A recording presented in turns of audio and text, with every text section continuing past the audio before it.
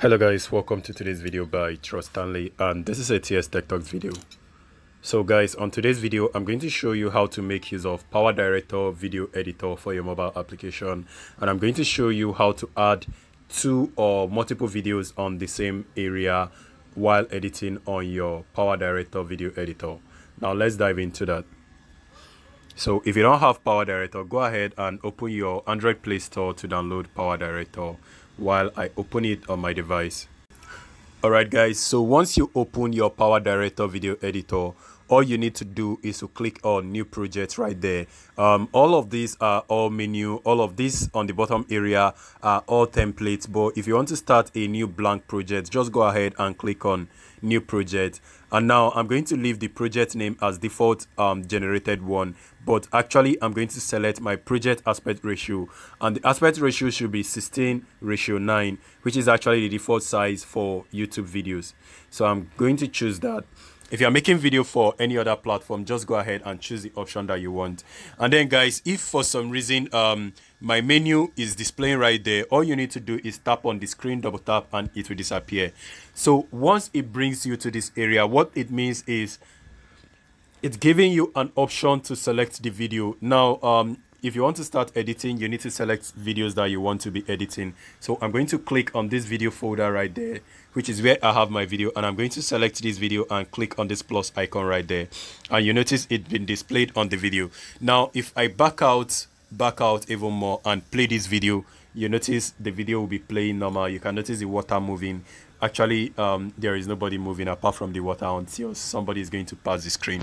So the video is playing normal, but I actually want to add another video. Now you notice on the bottom area, this is our timeline. So this our timeline area, you have to determine where exactly you want the video to start playing from. But for my case, I want this video to start playing from the beginning of this other video. So all I need to do is to click on this particular video, and you notice this section activate, but if I deselect this area, you notice it's not going to be active. So all you need to do to add a new video is to click on this icon just next to the media section. Click on that. That icon is actually an option for layers. So it means you want to add multiple layers to your video. If you notice, we have 1, 2, 3, and there are even more layers. So to add a layer, go ahead and click on video.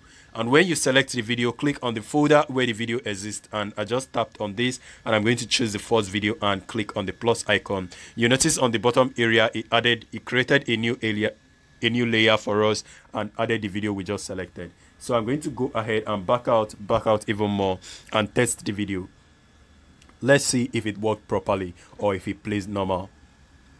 Now you notice the video is playing normal, which is fine. So if for some reason you want to move the video, just click move it to the section where you want it. Let's say we want it on that top area, you can leave it there, or for some reason you want it on this bottom section, you can leave it there. And if you want to reduce the size of the video, all you need to do is to click on this top area and shrink it to the exact size you want, and leave it wherever you want, and play the video.